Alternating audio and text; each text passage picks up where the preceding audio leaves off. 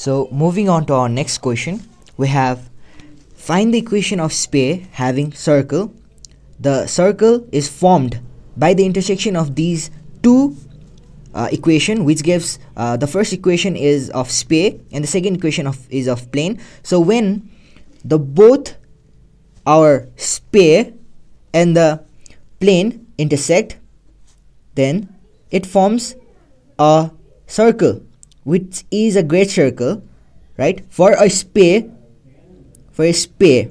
Okay, and this sphere has this great circle as its diameter, and we must have to find the equation of this sphere which has the great circle, which is formed by the intersection of this two equation as its diameter. Okay, so here the equation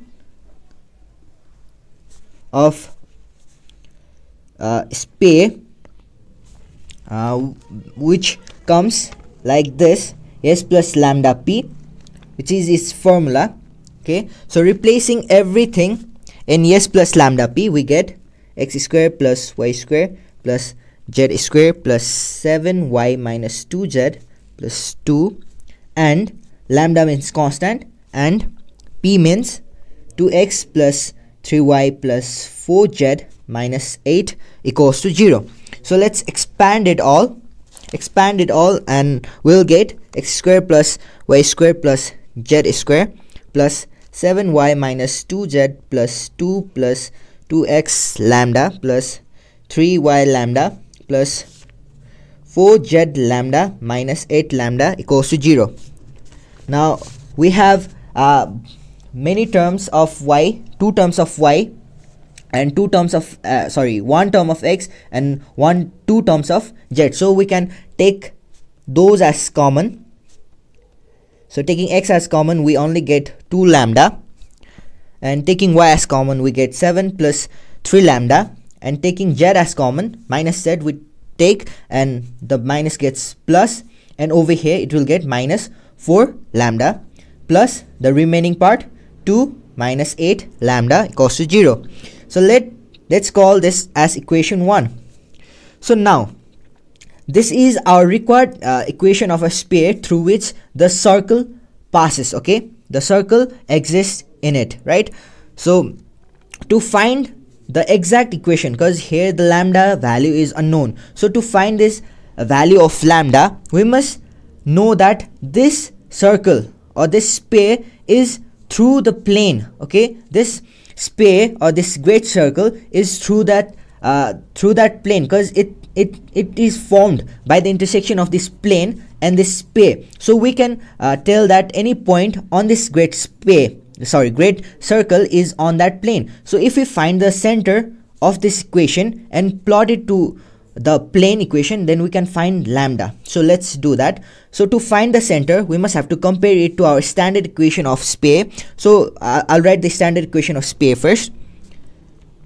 Our standard equation of sphere goes like this: plus 2ux plus 2vy plus 2wz plus d equals to 0. So comparing it with this equation number 1 to our standard equation, we'll get first I'll tell you what the center is: minus u minus v minus w, and the u will get, okay, so when we compare 2ux over here, the u part will get lambda, but here we must have to find minus u, so minus u will get minus lambda, and over here the v part will get minus v part will get, as here is plus, we need minus, so minus is over there, and we need 2 as well, because 2vy, here is no 2, so we divide it by 2 first and we write the remaining part as it is.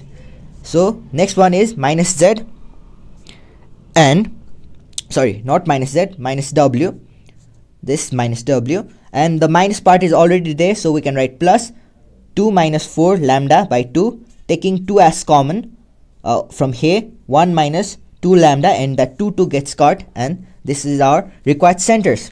So when we put these centers to our plane, because it's the center of our sphere, right, equation of the sphere, and the center exists on the great circle as well as the plane equation. So we can plot our points to our plane.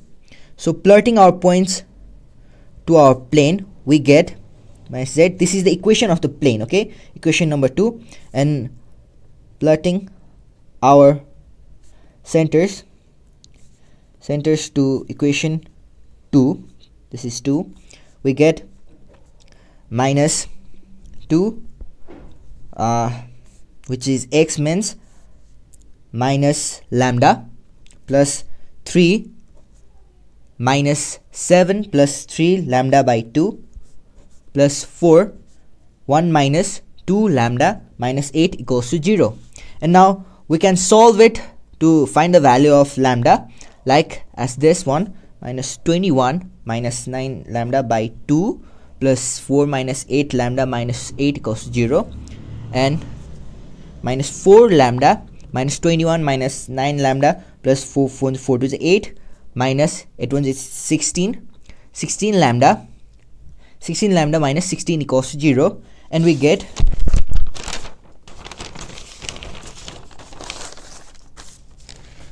minus 11 lambda equals to 21 minus 8 plus 16 from the next side, and minus 29 lambda will get